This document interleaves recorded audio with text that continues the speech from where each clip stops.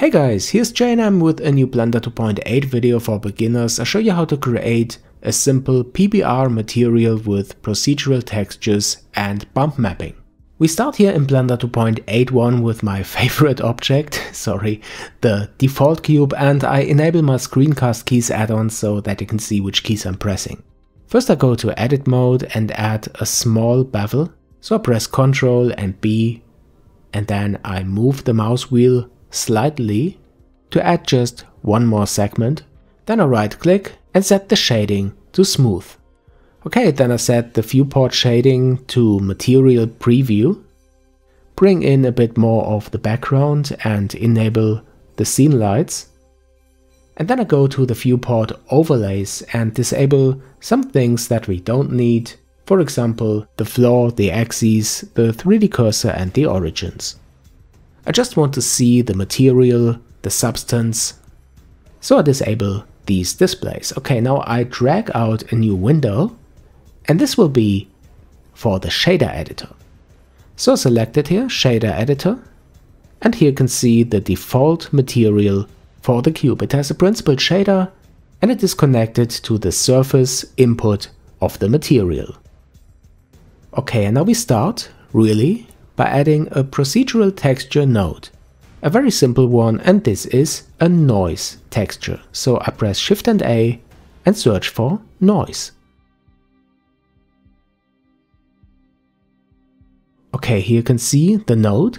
It has some properties like scale, detail or distortion. And now I want to map this to the whole object. And to do this I press Ctrl and T, and I can do this because I have the Node Wrangler add-on installed.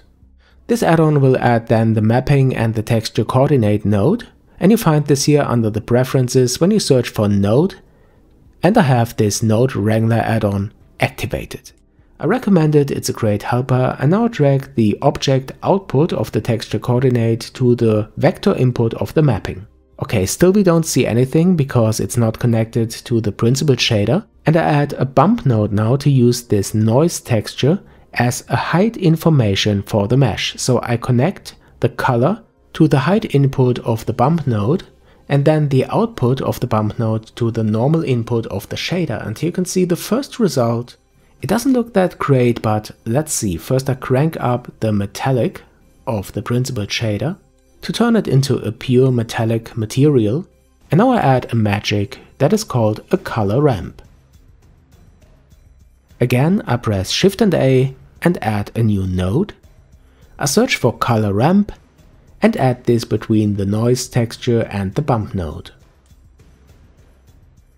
And now I can play around with the sliders for white and black, and with this I can increase or decrease the amount of noise.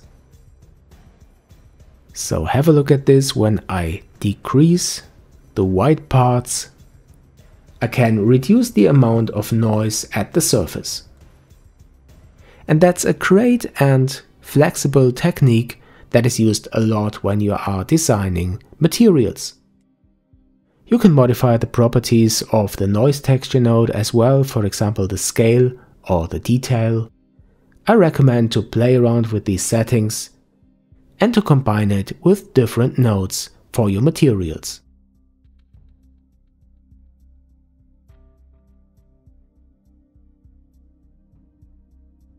Okay, this looks pretty cool already, but what I also want to do is to manipulate the roughness of the principled shader. But first let me explain what the roughness of a material is. The roughness of a shader defines the sharpness of the reflection of the light, and it goes from 0, which means perfectly sharp, to 1, which is very soft.